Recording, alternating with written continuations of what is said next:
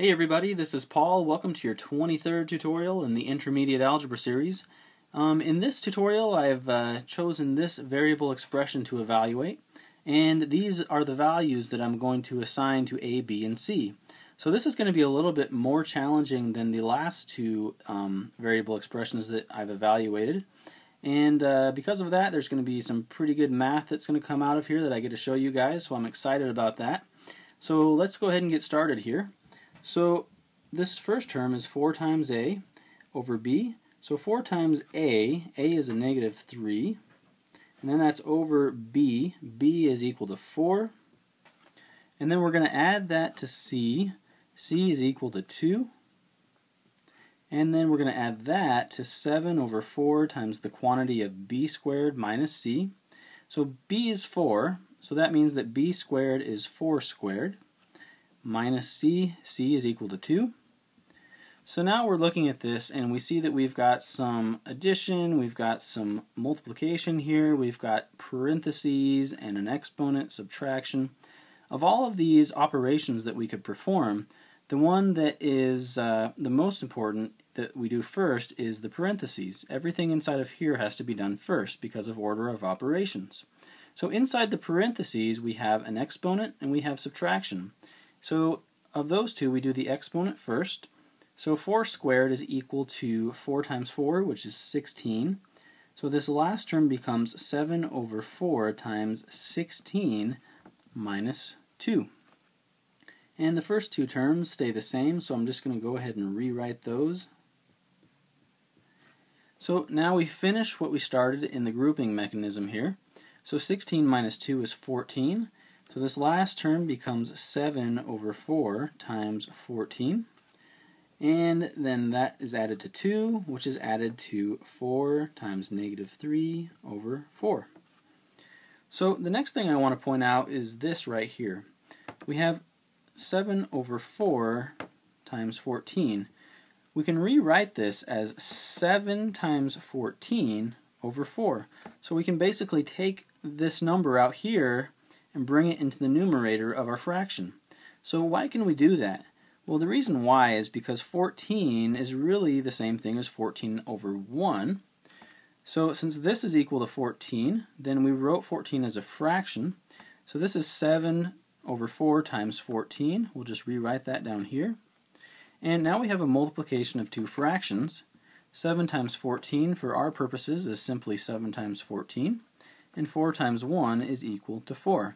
So this is why we can take this number and move it into the numerator here. So now that we know that, let's just go ahead and rewrite that right here. 7 times 14 over 4. And here, just to give myself a little bit more room, I'm going to write it a little bit lower here. 7 times 14 over 4. And then we're going to add that to the 2, but let's not write the 2 just yet. And we're going to rewrite this first term, 4 times negative 3 over 4. So the reason why I didn't write the 2 is because these other two terms have the same common denominator of 4 here. And it would be really nice if we could make this middle term also have the common denominator of 4. That way we can simply add the numerators together. So in order to make this some number over 4 without changing its value, we simply realize that 2 is equal to 2 over 1, and if we multiply that by a 1, then we can choose 4 over 4 as our 1, because 2 times 1 is equal to 2, 4 over 4 equals 1, so this is simply 2 times 1 equals 2, which means that the value of this multiplication of fractions is going to be equal to the value of 2. So 2 times 4 is 8, and 1 times 4 is 4. So 2 is really the same thing as 8 over 4. So we're going to write 8 over 4 here. And now we have three terms all over the same common denominator of 4. So we're going to simply rewrite that here. And we're going to add the numerators together. And so the first numerator is 4 times a negative 3. And we're adding that to 8, and then we're adding that to 7 times 14.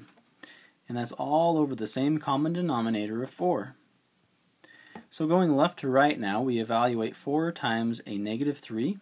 4 times a positive 3 is 12, which means that 4 times a negative 3 is negative 12.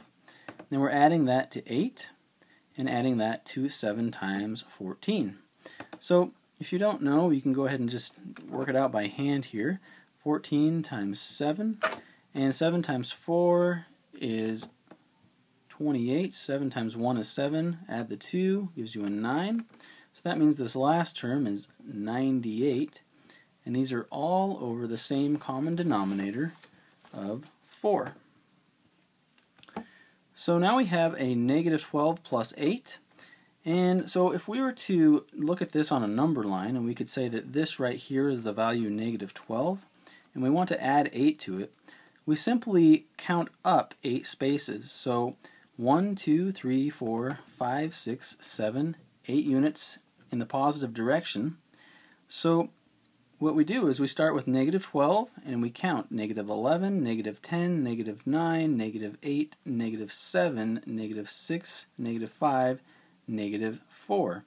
So because this value is negative 4 and we had to move 8 units in the positive direction, that means that negative 12 plus 8 is equal to negative 4.